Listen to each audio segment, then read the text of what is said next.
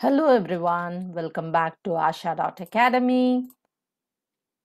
Let me walk you through tenses part 2, and under part 2 we do have simple past tense, past continuous, past perfect and past perfect continuous. So the very first tense is simple past here. When to make use of simple past here? The very first usage is to talk about completed actions in the past. And then the second usage to talk about a series of completed actions. And third usage is to talk about duration in past. And fourth usage is the previous one. Fourth usage is to talk about habits in the past. And look at the sentence structure for past tense. Verb plus ed or irregular verbs. So to talk about completed actions in the past, look at this given example. Last year, I traveled to Japan. Did you have dinner last night? Here, you do have specific time expressions. So completed actions in the past. I traveled to Japan. When did it happen? Last year. So completed action in the past here. This is the specific time expression here. And then comes the next example. A series of completed action. When you want to talk about a series of completed action, action 1, 2, 3, 4 and so on. Look at this given example here. I finished work, the very first action. Walked to the lake, the second action, and found a place to swim, the third action here. So in that case, you can go for simple past tense. The next example for you, duration in past. So when you get duration in past, in that case, you can go for simple past tense. I lived in London for 2 years. Sarah danced at the party all day. So here, the simple past can be used with a duration which starts and stops in the past. A duration is a longer action which often indicated by expressions such as for 2 years, all day, 5 minutes, all year, etc. Right.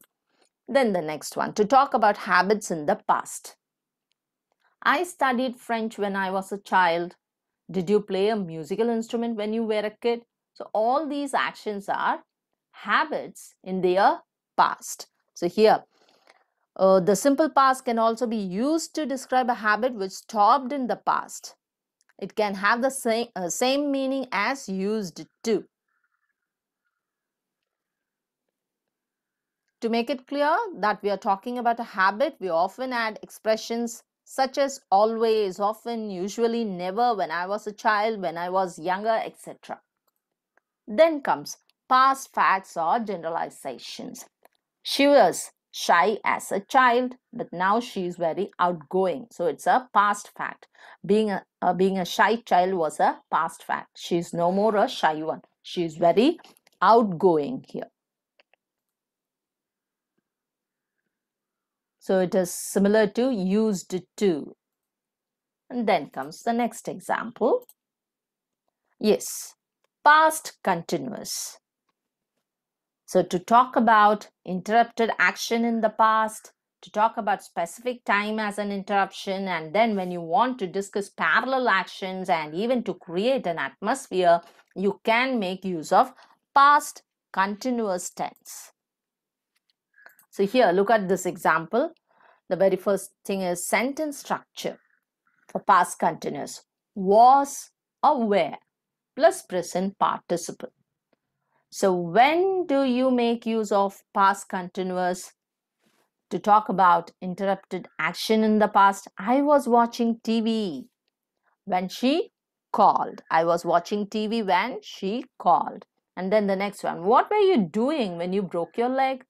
I was snowboarding. So here we use the past continuous to indicate that a longer action in the past was interrupted. What is the longer action here? Watching TV. And what is the interruption here? Her calling. She called here. So the interruption is usually a shorter action in the simple past here. It's given here in the simple past. And then the next example. Specific time as an interruption. Last night at 8 p.m. I was eating dinner. Yesterday at this time I was sitting at my desk at work. So the past continuous is interrupted by a shorter action in the simple past. Again, the specific expression, time expression. So this is the shorter action. This is considered to be interruption here. Yes, last night at 8 p.m. I was eating dinner.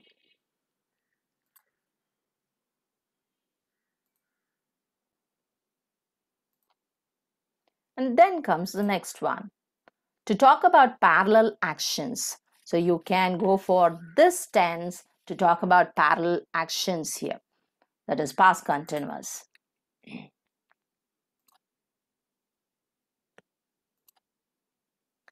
The example for parallel action here. I was studying while he was making dinner. Were you listening while he was talking? So when you use the past continuous with two actions in the same sentence, it expresses the idea that both actions were happening at the same time. So what are all the actions going on here? Studying and preparation of dinner here. So happening at the same time. So to talk about parallel actions, you can go for past continuous. Then comes to create an atmosphere.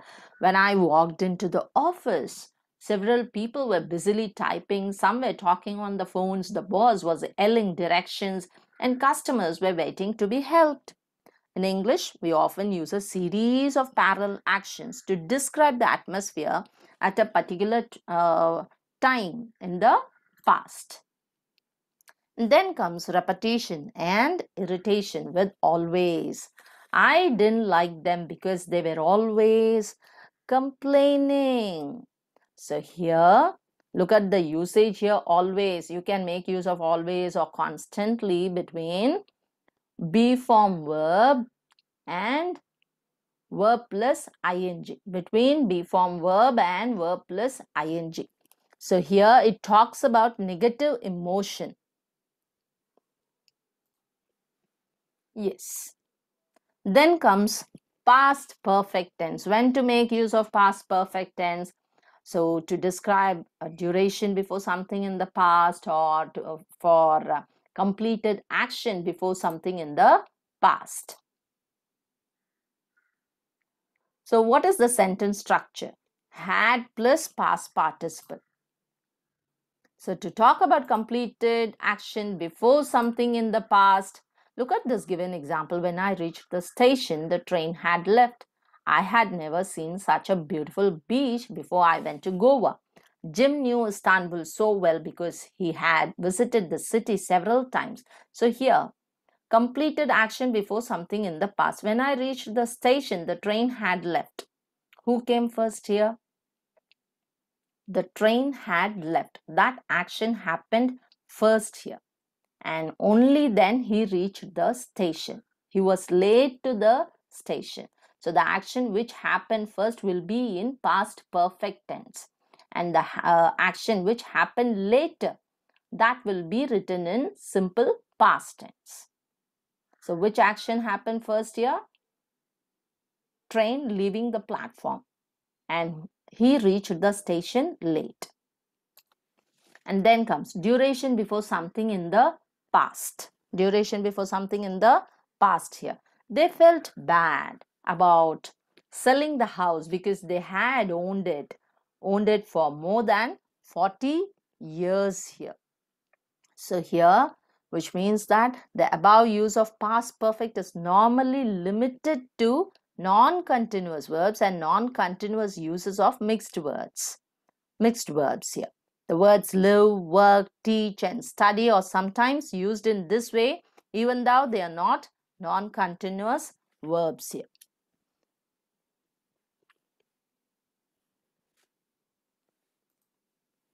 Then comes past perfect continuous. So when to make use of past perfect continuous, and what is the sentence structure? Had been plus present participle. Had been plus present participle. So to talk about duration before something in the past. And then to talk about cause of something in the past. Look at this given example here. Duration before something in the past. The very first example under this heading is, they had been talking for over an hour before Tony arrived. So we use the past perfect continuous to show that something in the past and continued up until another time in the past. For 5 minutes, for 2 weeks, or for over an hour are all durations which can be used with the past perfect continuous, right? So past perfect continuous, when will you be using? For actions which began before a certain point of time in the past and were in progress at that point of time. And then cause of something in the past. Cause of something in the past. James was tired because he had been running. Betty failed the final test because she had not been attending classes here. So here, to talk about cause and effect. James was tired. Why James was tired? Because he had been running. What was the cause here? Running was the cause, and that's the reason why he became very tired. So to talk about cause and effect. Yes, so using the past perfect continuous before another action in the past is a good way to show cause and effect. And I do believe that children, you must have understood the usage of simple past tense, past continuous, past perfect, and past perfect continuous. If you do have any doubts, please do type it there in the comment box. And thank you. Thanks for listening to me patiently. And please do like, share, and subscribe. Bye-bye.